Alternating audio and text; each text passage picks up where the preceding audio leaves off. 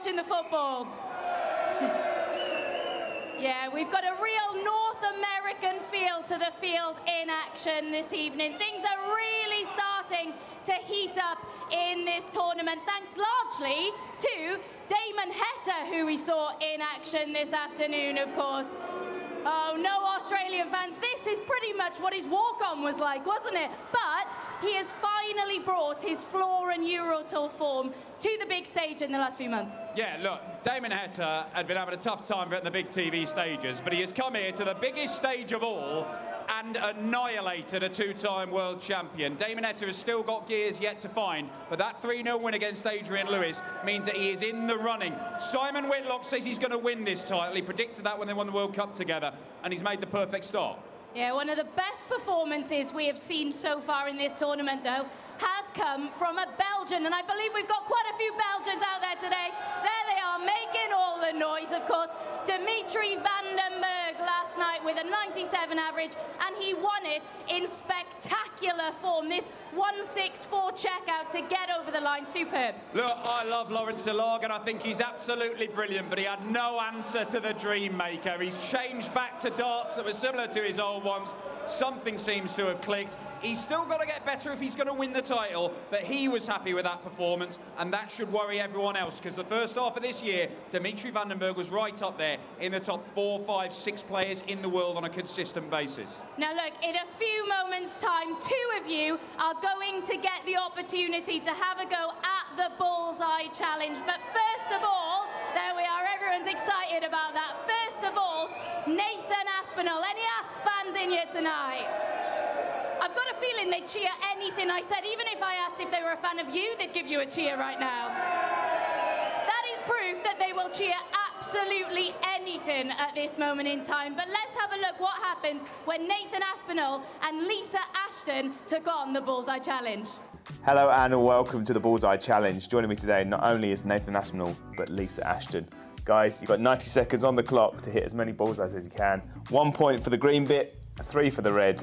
Are you ready? Yep, let's do it. This is the Bullseye Challenge. Yep, let's go, Lisa. The bullseye! The goal! The ball!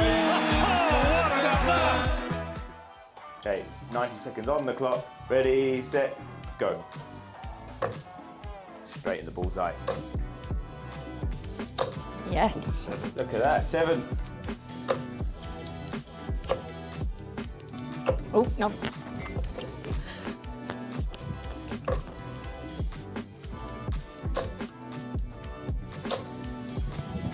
Okay, lovely. On to 12 already. Bullseye for Lisa. Yep. 15.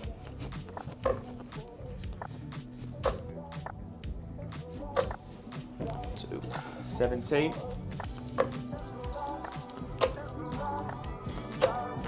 1. 1.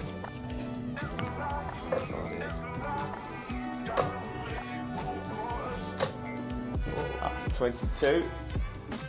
40 seconds left, guys. 2. 24.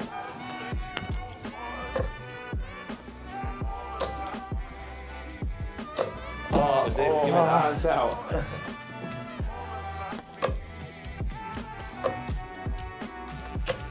Oh, no.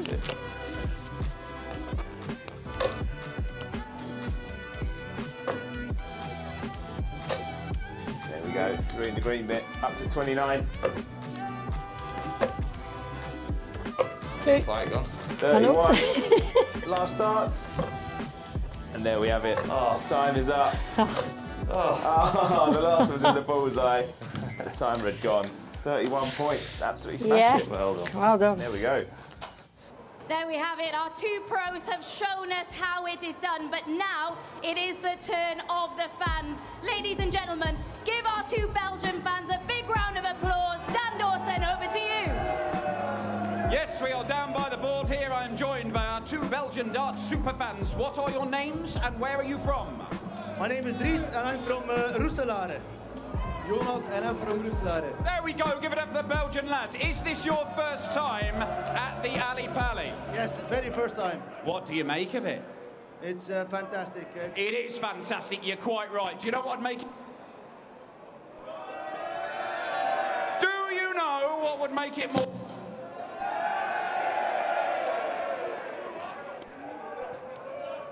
Do you know what would make it more fantastic? A working microphone, but also owning this, a beautiful piece of kit. Touch it, feel it, imagine walking down the streets of Bruges wearing it. I didn't say smell it.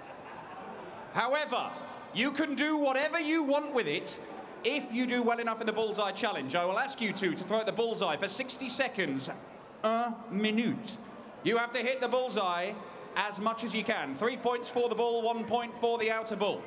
If you score just 3 points, that's all I'm asking for, 3 points, you get a t-shirt each. Imagine that. Walking down the road, side by side, in your matching t-shirts, you would be the envy of Belgium. I'm just going to do this. There we go. I'm going to move away from the speaker. If you set the highest total we've had so far, and it's only 5, that's all they've got to beat. Only 5. So if you get 6 points, good. Well, You know, the bullseye, the goal, the ball. Lads, all the best. It turns out I can't even present this. 4 tickets to any night of PDC darts of your choosing. What a prize. Give me a reaction, Ali Pally. There we go. Who needs a microphone? My Belgian friends, you get 60 seconds throwing at the bullseye. Your time starts now. Off we go. Let's get some noise in the room for them. It's a good start. It's another good dart. But no, let's keep it going, lads. You are 10 seconds. Oh, he's got the dart. That might cost valuable seconds. It doesn't matter. His mate is going to throw over his head. We have very little health and safety here. It does not matter. We are still searching for our first points. Remember, 3 points. That's only 1 perfect dart. They will get the t-shirts. We are still searching, though. We're approaching the halfway point in this one, and we are still searching for a first point. Oh, my! It's a Belgian bullseye! T-shirts for the lads! Now, another dart like that, and they go into pole position for a prize worth literally hundreds of pounds. Oh, that's so close. 10 seconds left, lads. 1 good dart, and you put yourself in with a chance. Can you find it? 3, 2, 1. Last dart. No! Oh, tragedy strikes for our Belgian competitors. Come and stand here. Gentlemen, it's not the highest score, but you've got to be happy to have pinned the bullseye between you. Very happy, yeah. You know what will make you even more happy? You get the t-shirts. Look at that. Look at that. I will take the darts back. They're only marginally more expensive than the t-shirts. But well played, ladies and gentlemen. Give them a round of applause. We have our first winners of the night here at Ali Pally. Abby. Yeah, maybe Mike DeDecker will take some encouragement from what he's just seen from those. I'm sure he was watching that. Next up then, we want all of you guys to be giving us your predictions for how things are going to go. Visit the PDC's Instagram account to cast your votes for this evening's matches. But before we do that, we're going to have a look at what Stuart Pike thinks is going to happen this evening.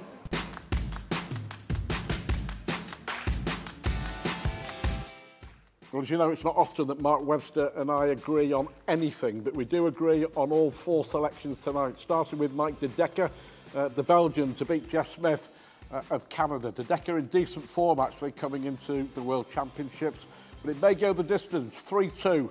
DeDecker to win. Next up, Scott Williams, the man in yellow. Ryan Joyce was nowhere near the World Championship not so long ago, rejuvenated by a decent run, decent form at the Grand Slam, but I still think that Williams will have too much. Again, maybe the distance, 3-2, maybe 3-1, hedging the bets. Matt Campbell of Canada, without a shadow of a doubt, in really good form. Danny Baggish, who's made his name, of course, in the North American Championships and also loves it over here, loves playing the Pro Tour.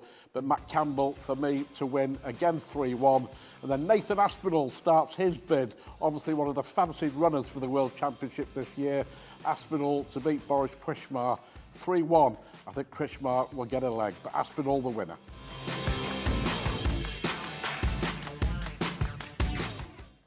Well, that's what Pikey thinks. We can take a look at what the fans think is going to happen. That first game of this evening's session, the fans actually think Jeff Smith is going to come through that one.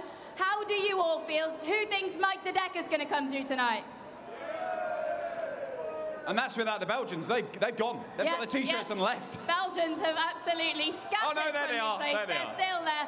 Right then, Jeff Smith in this one. He has had a bit of a horror, hasn't he, of late? COVID has not helped him. He is fighting for his tour card right now. Look, if Jeff Smith loses this game, Jeff Smith might lose his professional status. And this is a man who has sacrificed a lot. You spent weeks and weeks and weeks stuck in quarantine hotels, flying back and forth between Canada and the UK and Europe. It has cost him thousands and thousands of pounds, but he has sacrificed all that to have a chance to stay on the tour and get a full 2-year cycle. Win this game, he'll be safe. If he doesn't, he's in danger. A man who does have his tour card for next year, though, is Scott Williams. He's our second match of this evening session, taking on Ryan Joyce. We know what Relentless can do here. He's done it on the Ali Pali stage before. Who do you see coming through this one? Look, Ryan Joyce had to come through the qualifier to get here, but he did do because he's in quite good form. He was brilliant at the Grand Slam of darts as well. However, I think the bookies have got this wrong. They make Scott Williams as the underdog in this one. I think Scott Williams is going to do really, really exciting things in this sport. He doesn't have a tour card until next year when it starts. He's already won a senior title. He's going to stride about on that stage like he's Stringer Bell from The Wire. He is a seriously cool dude. He's a showman. And I think he might put on a show against Ryan Joyce. Yeah, really interesting that he is evens to come through in that second match. Third up then, we've got the American #1 up against the Canadian #2. They, of course, know each other's games very, very well indeed. Yeah, they do. Danny Baggish in a similar position to Jeff Smith in that he needs to win, well, games, plural. He's got to win 3 games minimum if he's going to save his professional status. That piles a lot of pressure on the gambler, but when he's under pressure is usually when he performs best. However, Matt Campbell is a seriously good player. He is the better player, certainly right now, and I think the Canadian might edge it. And then our fourth and final match, the seed in action tonight is Nathan Aspinall. Any Asp fans? Yeah, lots of people looking forward to seeing the Asp up on that Ali Pali stage. A resurgent Nathan Aspinall, it has to be said. How far do you see him going in this tournament? Well, if he goes as far as he did at the Grand Slam and the Grand Prix, then Nathan Aspinall is going to reach the final here at Alexandra Palace for the first time. However, if Asp fans, you think it's going to be easy against big Boris Kritschmar, you might be in for a shock. Not only is he the only man in this field who could win the Citadel Trophy and lift it above his head as if it were a toothpick, he is also an incredible darts player. I think he's going to have a breakthrough at some point. Nathan will be hoping it is not tonight that he shows everyone what he's capable of doing on a big stage. Yeah, darts fans, you are in for a thrilling night of darting drama here. I can see you're all ready. You're all looking forward to it. Enjoy night 4 of the World Darts Championships! It is quite simply the biggest show, the ultimate, the dream of so many. That's what I like to see. That's real darts. That is astonishing. That is a 9-dart finish. Tungsten testosterone. Oh, what a night there was! Have you ever seen the like?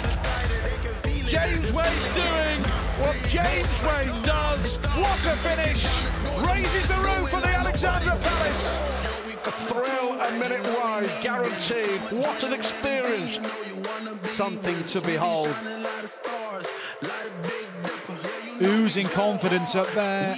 Raymond van Barneveld simply had no answer. Magnificent MVG. Oh, magnificent! Sensational dance! And this time, Peter gets it right. Peter Wright is the champion of the world.